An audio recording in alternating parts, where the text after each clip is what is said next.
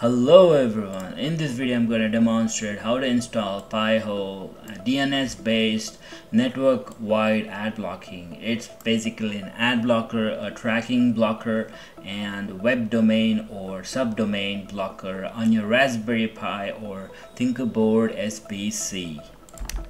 I'm going to first go ahead and load the DietPi operating system to my TinkerBoard SBC and then going to install and configure Pi-hole in it. Let's wait for the operating system to be flashed to the SD card. The OS has been completely flashed onto the SD card. Now I'm going to go ahead and load the OS from the TinkerBoard. The OS is ready to be configured, but I'm going to skip the installation and configuration process of DietPi since I've already made a video on that. You can refer the link in the description for more details or to the top right of the corner for the YouTube video. Once you have reached the DietPi software configuration page and you have configured the systems like Wi-Fi, etc., then you can go to the browse software page and look for Pi-hole. It should be under DNS software. So if you go to social, remote access, system admin, DNS servers, and here it is. That's all you need for now. Click OK, and what do you like? Yes, okay, since you need a static IP address to be set. Once you're done with this application, I have connected over Ethernet, so exit and just go here and install, and that's it. Installation should take some time since it will download the Pi-hole software from the repository. I'm going to resume back once all the installation is fully done.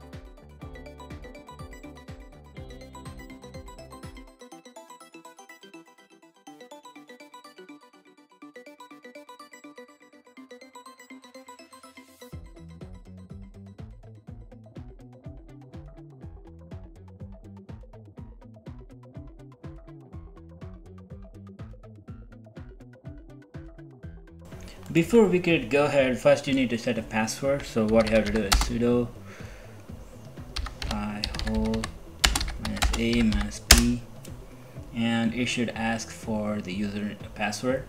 So I'm going to set a password.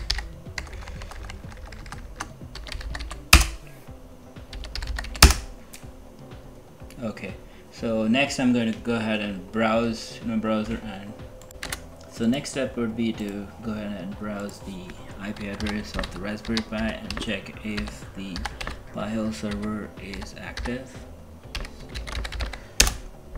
As you can see, the minimal interface is loading. Let me log in with the password I had set earlier, and I have the complete access to the Pi-hole server. And next, to begin with, I'm going to use this IP address and set it on my network interface. As you can see, it's currently DHCP automatic. I'm going to switch it to manual and enter the IP address of the Pi-hole server. Change to manual.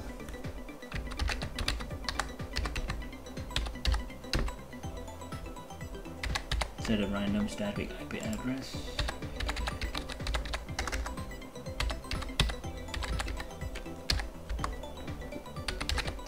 this would be the IP address of the router, and finally the IP address, that's the DNS server.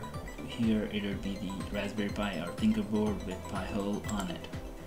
Once you're done, next go back, and if you refresh, you should see that there are two clients, because it would even initiate the localhost as a client, and this is the IP address of my computer. And as you can see, it's already showing the queries, and these are all the queries which my computer is sending through the internet. You can always go through any of them and you can blacklist it. That is the whole process. Or you can go to tools,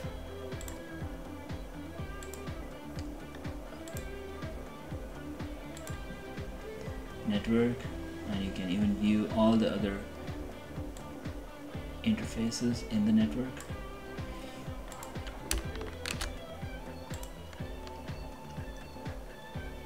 And to blacklist or whitelist, you can whitelist any specific domains which can be bypassed if it was blocked by the Pi-hole server, or blacklist any websites. As usual, you can always go ahead and flush the logs, and now we visit the domain and we should be all 0. Let me go ahead and visit google.com, and you can see internally the web browser is sending queries through all these domains. So that's all I had for now. Thank you.